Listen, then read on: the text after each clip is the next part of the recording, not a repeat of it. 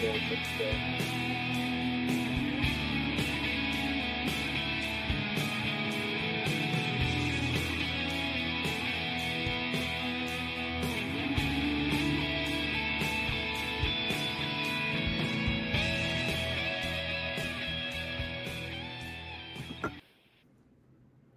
Okay, welcome to the Sumer Sports Show. I'm here with the Sumer Sports CEO, Thomas Dimitroff. I'm one of the VPs at Sumer Sports, Eric Eager. I'm a little under the weather today. I was questionable coming in, but my model said, my model puts me at about 0.85 times my normal ability, which, the people in the peanut gallery would say, 0.85 times 0 is still 0. So I'm going to make it. Thomas is 100% today. So you're going to get full Thomas today. But yeah, happy Monday. Our first Monday without football in forever, right? Because we had the national championship game a couple weeks ago. We had Super Wildcard Weekend. We had 2 games last Monday. We don't have football now for 6 days in a row, Thomas. What did you think of this weekend's games?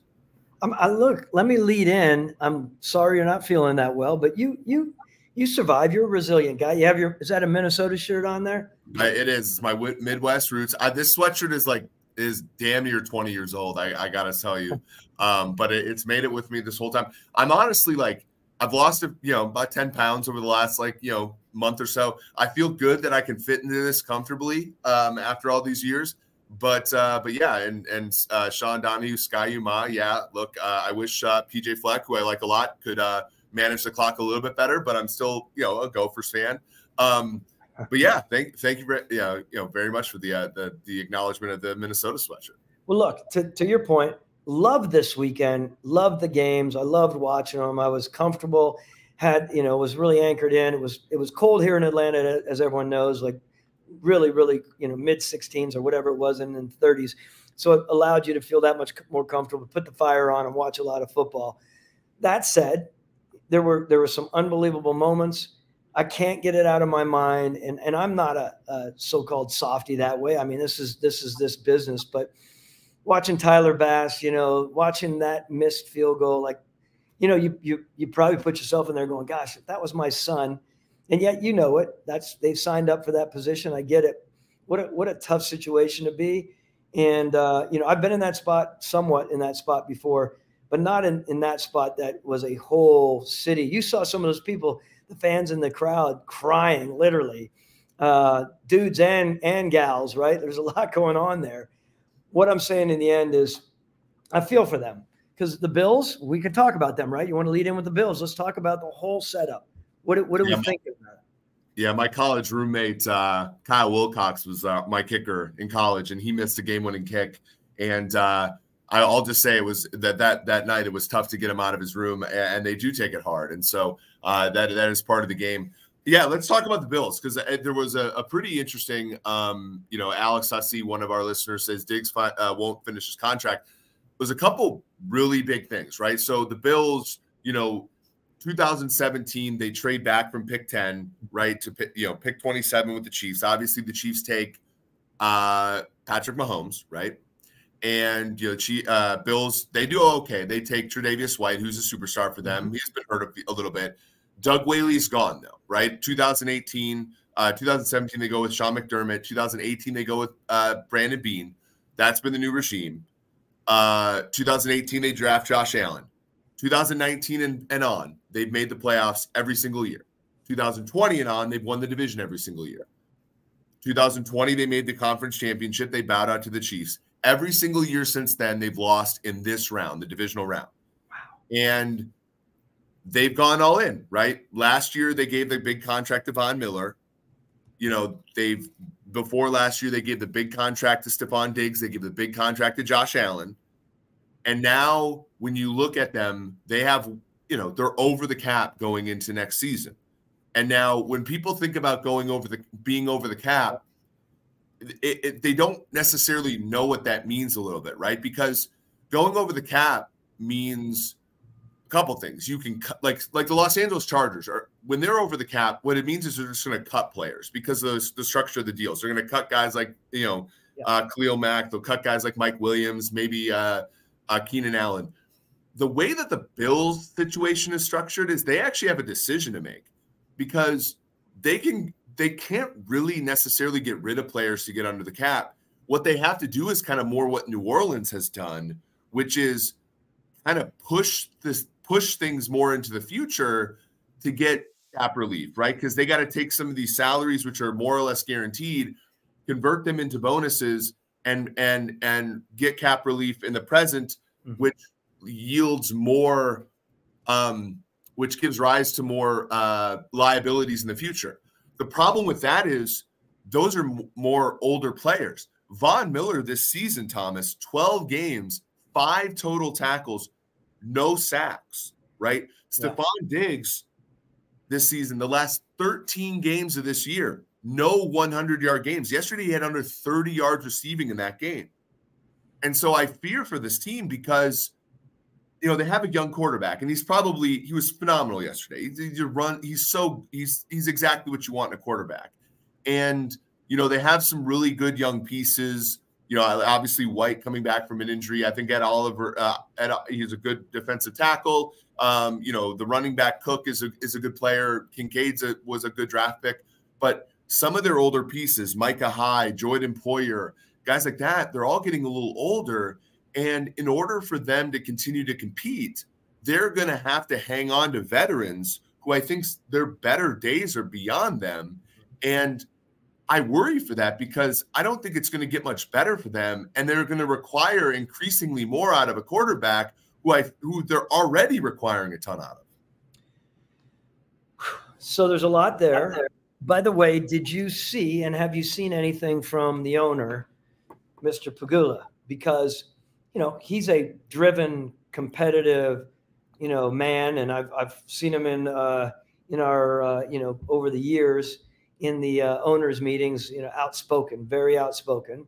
Has there been anything out there towards head coach and GM? I'm not talking about any sort of drastic moves. I'm just saying, has he expressed his discontent with another year, which is unfortunate because those guys, I believe, and I've said this time and again, I believe both Brandon Beane and Sean McDermott are top-notch, upper echelon duo, right?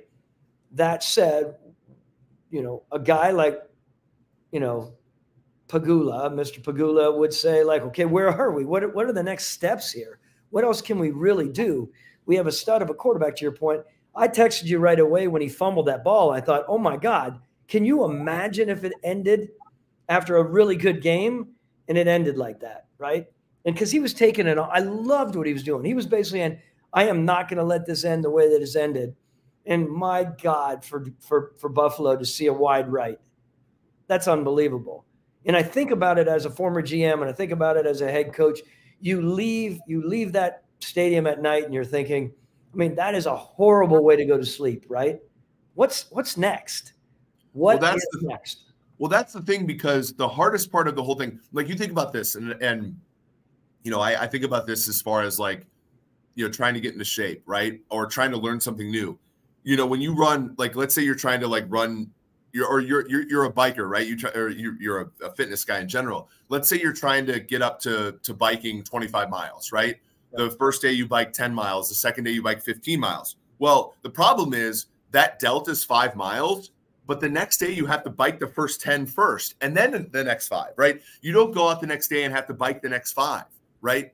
So the hard part I have for the Bills is, like, it's not that you have to win the divisional round again. No, you have to play 17 games again, right? Everybody's got to stay healthy again. Then you got to win the wild card round again. Then you got to win. So, like, that's the, like, to your point, and I'm guessing this is how, you know, it feels. It's like, not only do you have to go out and win that game against the Chiefs, right? And that's where I think everybody gets this wrong. It's the grind isn't just winning the game against the Chiefs. The grind is going back out there and fending off the Dolphins again. Yep. The grind is going out there and fending off the Jets, who are going to have Aaron Rodgers again. The grind is going out there and, you know, maybe getting the bye, because they've never gotten the bye during this time. And that to me is where I look at it and I'm like, God, because you have a good enough quarterback to beat the Chiefs. Like, they're 3-1 against them in the regular season. right? They go out, they go to Arrowhead and win. He's won in Arrowhead 3 times. Like it's the grind of the going through the season, and we saw that this year. They were 6-6 through 12 games, right? And we know that when the chips are down, they can go and actually play great football. And it's just that by the time you get to the end there, and we saw it with Kansas City 2 years ago, or 2 years ago, the Chiefs had a similar struggle where they were kind of, they were struggling. They went to Tennessee and lost by 24, and they finally got it together, but then they get to the final game and Cincinnati beats them because they're just out of gas, right? Yeah. And I think that's the problem with Buffalo. But what the Chiefs did was they traded Tyreek Hill, they got 10 draft picks in, and I think at some level you have to recycle the roster, because the Chiefs needed, when they ran it back in 2020, there were too many players who were like, we just won the Super Bowl last year. Like, we're fed, right? Like, I think you need to get people on the roster who haven't experienced the disappointment that Buffalo has, right? That they're kind of numb to what so that it's not like when Patrick Mahomes goes 90 yards, it's not like, oh, here we go again. You know what I mean? And I think you saw a little bit of that with the Ravens the other day, where, the Houston Texans returned that kick and it goes in halftime tied. And I think a lot of the crowd was kind of like, oh, here we go again. The Ravens are going to, flop in the playoffs again. But the Ravens have recycled. They brought in Roquan. They brought in they brought in enough new blood where, like, no, it's not the same old Ravens. I think you have to do that with Buffalo. Yes, I think you have to do it with Buffalo. And then I don't want to change subjects because it gets me heated up thinking about it. And then I start going over to the interaction that I was getting texts from a lot of different people, right? And I love a number of people in the Chiefs. Can I just go over here for a minute and we can come back to this? Because this is very important to talk about. When you're building teams, it's vital to make sure you're building with a focus and limit disruptions. And every time we turn around, we've talked about it, we see the Kansas City Chiefs, the quarterback, the head coach, the tight end, and more, et cetera, in commercials. And it's really starting to wear on a lot of people, right? Not to mention, Travis's girlfriend, who every time something happens, what I think is interesting, back to, right, the idea of the emperor's got no clothes, is anyone really sharing that with them? And is the reality, if people took a poll, as good as they are, and a lot of people, like, I like Ted Cruz. I love Ted Cruz, one of my favorites. How Ted's navigating through all of this with all of this going on. Has it truly affected? So I think it was funny. I felt like there were a lot of people that were hoping that Kansas City wasn't going to pull it off for that reason, to say, see, you're getting away from yourselves. Go back to who you are because you have all of these other things going on. I don't believe that. I'm just saying there's an interesting bubbling up here of, an agitation with, like, and I don't know, does it have everything to do with a mega superstar who's taking over the football in the United States? I don't know. But I think they're letting that fuel them. So, like, I watched the game on Christmas, and it was very much like, you look at that sideline, it was awful. But then you watch the week 18, right? So they won against the Bengals, they clinched the division, they clinched the 3 seed. And then week 18, they sat Travis down. And you watch the season, and Travis Kelce looked like very slow and very injured. Well, he got a bone bruise in his knee in week 1, sat, and then played the whole season. Like, that took a toll. This season has been marred, I think, by, and I think sometimes unfairly, by selfish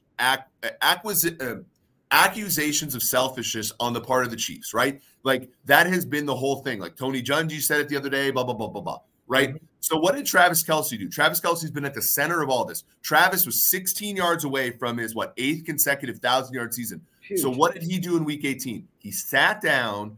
He did not go after the per individual accolade, right? He sat down, right? Wasn't active for that game.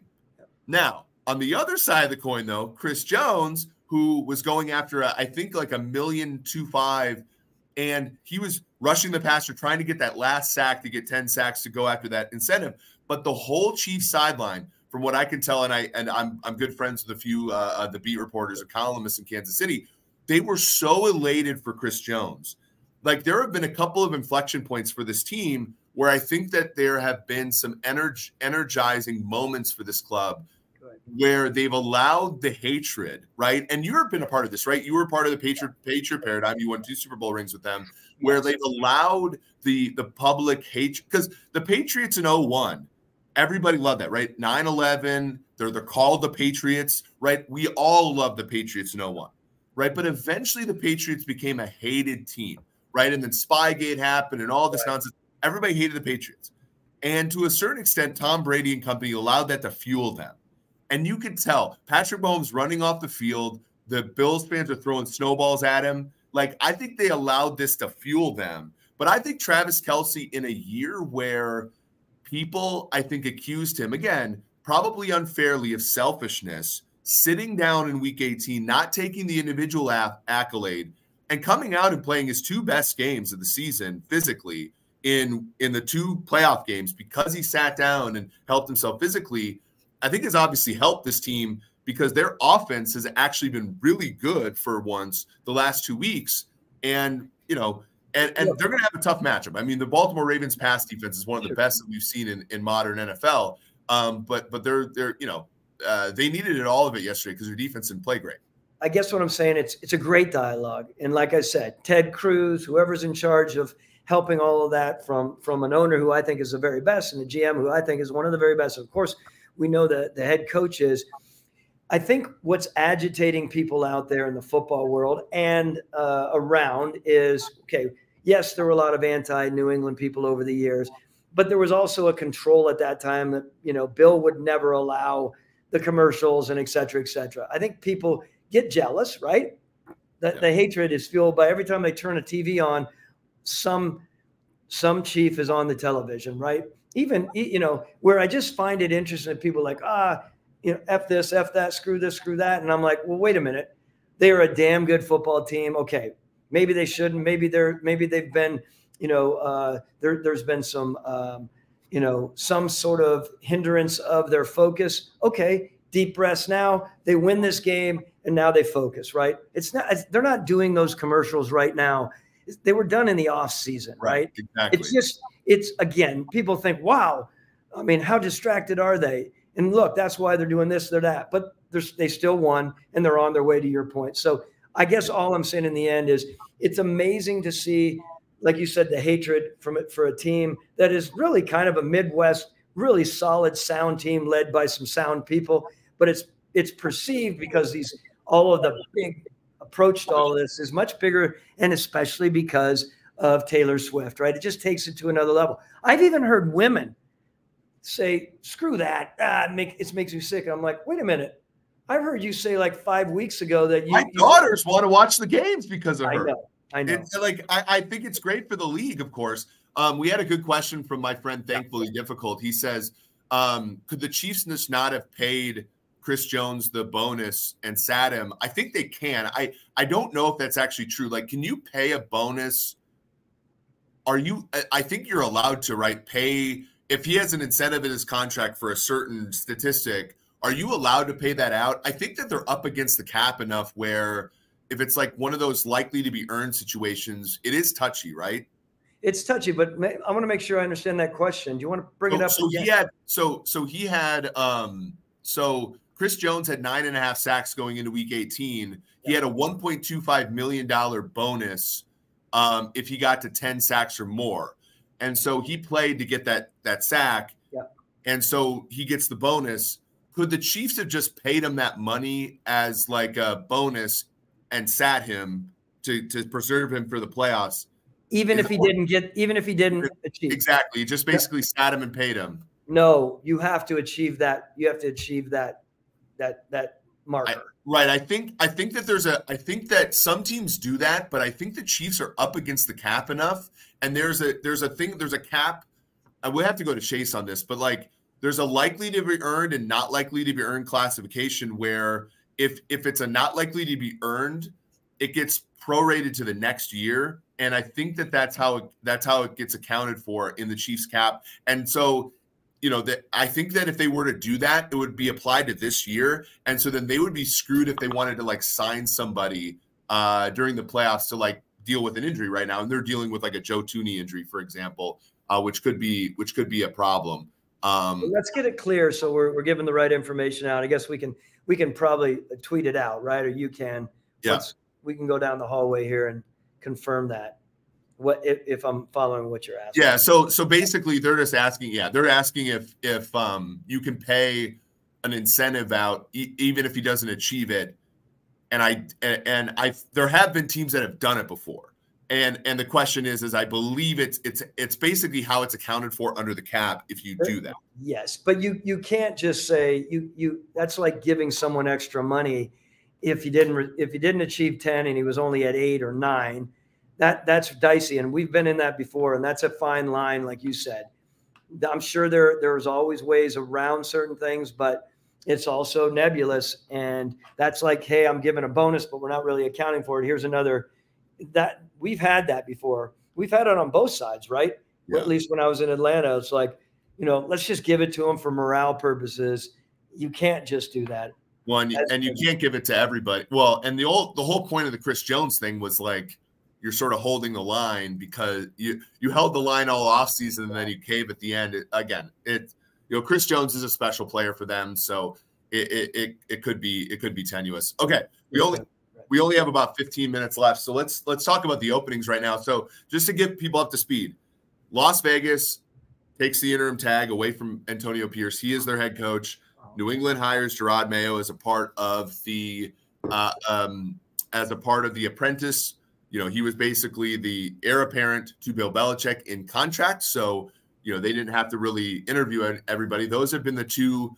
There have been, rumors that Ben Johnson is linked to Washington, but that is not confirmed, and they are still interviewing people. So we're not going to go with that. Bill Belichick has interviewed multiple times in Atlanta, but so is Jim Harbaugh. Jim Harbaugh has interviewed multiple times with the Los Angeles Chargers, and then Tennessee and Seattle have interviewed multiple people as well. On the GM front, Adam Peters is the GM of the Washington Commanders, although they have not done anything with Martin Mayhew, who still has the title of GM. So there's two people that have the title of GM in Washington. Carolina is reported today that they are closing in on making their current assistant GM, Dan Morgan, the GM, and making Brant Tillis, the current VP of football operations with the Kansas City Chiefs, the senior VP of football operations with the Panthers. But again, that's not confirmed. That's just the rumor. And then we have Las Vegas has not picked a GM yet. Which other one are we? And then the Los Angeles Chargers have not picked a GM yet. A lot of wide open races here, Thomas. Which one intrigues you the most? Oh my gosh. I'm sitting there listening to you go from, that's 7 or 8 or 9 or whatever you're doing. I'm like, that's your mathematical mind. I'm like, me compartmentalize. I'm like, let's take one at a time, but you don't want to do that. Of course, you decided you're going to throw it out there. Which one intrigues me most? Wow. Where do you want to start? Look, we're in Atlanta. I don't want to stay too long on this topic. It's amazing to see how things are flying around here. Let's just talk about Bill Belichick quickly. The fact that he is, as we've said before, an unbelievable acquisition out there. Never in my mind, again, I don't think there's never going to be an opportunity again to have a Hall of Fame coach with such stature and such ability as Bill Belichick for this group of owners and this group of general managers. I don't think it comes around. It just doesn't come around. It's very, very rare that person doesn't, retire. He's not. And I think there is talk out there that, would he be in it for 2 years? To me, I think that's ridiculous. He's not in it just to be in it for 2 years. I don't believe that. I think the opportunity for a team, whether it's Atlanta or not, whoever it is, I think they can do, I think it's unbelievable that there wouldn't be more teams, or not more teams. Like, where is he going to land and what is he going to do for that team? He helps bring them the closest to being a Super Bowl champion, I think, in the next 3 to 4 years than anyone. Not that there's not other great coaches out there and opportunities. So I don't want to spend a whole bunch of time on Atlanta just because it's not my place to be commenting on that, as you know. But it's interesting. Where else is it? So go ahead. You're about ready to. I think the interesting one is New England, right? Who doesn't appear with Belichick gone, right? Belichick is a humongous character as far as that history of that franchise. Yep. 2000 is when he started. Obviously they had Pioli, they had you, they had, yeah, I mean, and then when Pioli left and you left, he's kind of been the guy there, running personnel.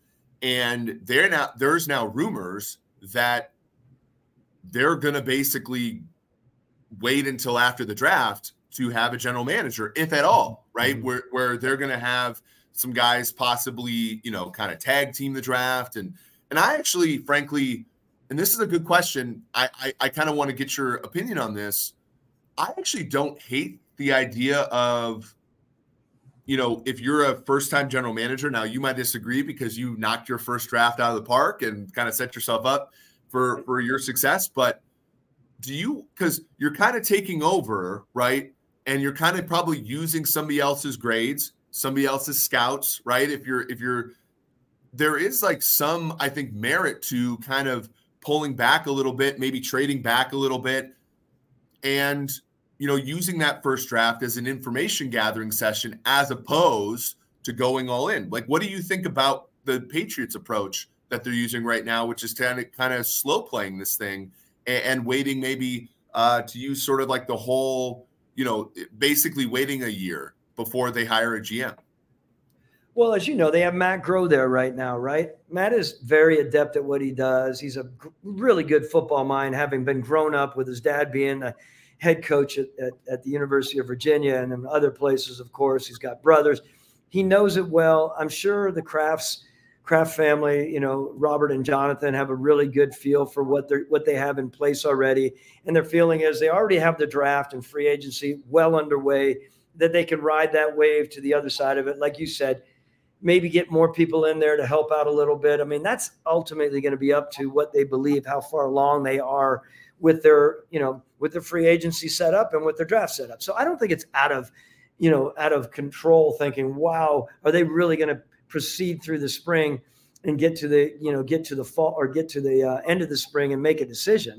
I think of all places, this is one of the places that I think could pull that off, right? Because they're hiring a coach that's within their system. I think that's sound. When you start looking at some of these other places, people are asking me back to, GMs being in place at certain places, GMs being replaced. There's a difference there, right? We can talk a little bit about this. And I can go round and round about this. If you're a first-time general manager or you're a fairly very young general manager in the world, do you want, I'm going to throw this out to you. You haven't had this hat on, but would you want a head coach coming in who is the dude, or do you want to be able to have more of a shoulder-to-shoulder relationship with that head coach? Meaning you're Adam Peters. Let's use that as an example. Mm-hmm. Does Adam want Coach Belichick to come up there, or does Adam, and it's not fair to put it on Adam, but hypothetically, or does Adam want Ben Johnson to come up there because two young guys in their positions growing together? I had that with Mike Smith. It was what I wanted at that time. I will tell you, as the years went on, I would be a lot more comfortable, of course, because you're security and you understand where you are. It would be a lot easier for me to deal with, not just deal, that's the wrong word, to coexist with a really, really sound, big power type of a head coach, knowing what you guys both know, because there's a confidence there. Some would argue otherwise. Wow, I don't want two power hitters at the top. It's just going to be butting heads. Well, I think that's a really interesting conversation. I think some of it is your experience too, right? Like Peters, right? His experience is looking at Lynch and Shanahan, mm-hmm. who, when they were hired in San Francisco, it's two guys were hired at the same length contract. And then they both had the same length contract every time they got an extension. And they were both first-time GM head coach, right? And they had a thematic consistency the whole time. So if I were him, which I'm not, but if I were him, I'd probably want the Ben Johnson character, right? Because you've seen this thing modeled before. And so you probably have the best idea of how that works relative to seeing like sort of the Parcells, Belichick, kind of that alpha male, that alpha guy coming in and you being the subservient guy. Now, you've been in way more rooms, so you probably would be able to navigate that situation. But Peters is only, maybe he's seen more, but he's seen like that modeled successfully in San Francisco that way. And so my guess would be the preference would be that. if you're somebody like Brant Tillis, right, and you're going, you know, and you've seen in Kansas City, you've seen the Pioli, you know, seen the Pioli and the Haley right away, where that parallelism didn't work, right? And then you see Reed and Dorsey, and you know, Reed won the power struggle, and then Brett Veach kind of earned his way to the kind of equal, but it's still kind of Andy Reid's world and everybody else is living in it. Maybe it's less that way, right? And maybe you're more comfortable in a situation where the head coach gets more control than not. You know what I'm saying? So I think a lot of times you kind of, you know, just the same way as in academia, right? Like if you have a PhD advisor who likes to meet daily, you might be a PhD advisor who wants your students to meet daily. It's the same way, I think. So you've hit it on all of those. It's really, really interesting to see how this is going to play out. Again, you have Rand Carthon in Tennessee. Where is he going to be? Who is he going to go after? And when you start seeing the people that they're interviewing, and my feeling is after Mike Vrabel's has been there, and he's a very powerful, strong-willed guy who has a presence. Is it a natural inclination for an organization and a GM to say, let's get a younger guy here. We can work together. We can coexist. Very interesting. But then I start thinking about the young guys versus the established guys. And I think of a guy who is very different. I think about a guy like Dan Quinn. Dan Quinn can go both ways from the standpoint of a young GM. He could work really well with the young GM, Eric, and he can also work very well with the GM that's been around because he understands both sides of it. He understands that Dan is a very good coexisting person, right? He coexists well. He communicates very, very well. And I think that's a positive for whoever. If he goes up, John Snyder is existing longtime GM. He could kick butt with him up there, but I also think he could go in and work with Dan Morgan as a potential, first-time executive, whatever ends up happening there. If Brant Tillis is the GM there and Dan is an associate or one of the VPs of personnel, that's a blockbuster threesome in my mind, what they got going there. And Dan is the type of guy that could work in that situation. And then you think about Mike Vrabel very quickly. Mike's got a strong suit about him, right? Mike's not just going in and he's not just going to be, hey, I'm going to come in and listen to, a 40-year-old general manager. And it's bad to put ages. So that has to be the right spot. Just like Jim Harbaugh is not going in after his time with Trent Baalke, he's got to pick his ownership and he's got to pick his general manager situation right. When you go in as a head coach in today's world, there is a lot of discussion about who your GM is going to be, wherever it is. Put Coach Belichick aside for a minute. Whatever they're looking at in Atlanta, there's a lot of discussion there, as you can imagine. What happens with the internal there already, right? They've already stated that they are keeping Terry Fontenot in that role. Terry's a good man. A lot of people like him in the building, et cetera, et cetera. Who comes in there and how does that build? How does that grow, right? That's a really important thing for a head coach. If Mike Vrabel knocks on the door in Atlanta, how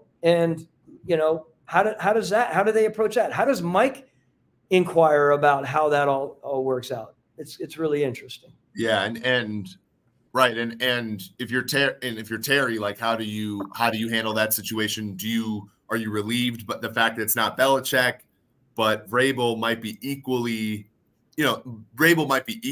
powerful in the end of the day, and so it might be equally difficult for you, even though you thought that at first. You know what I'm saying? Like it's a really tough situation.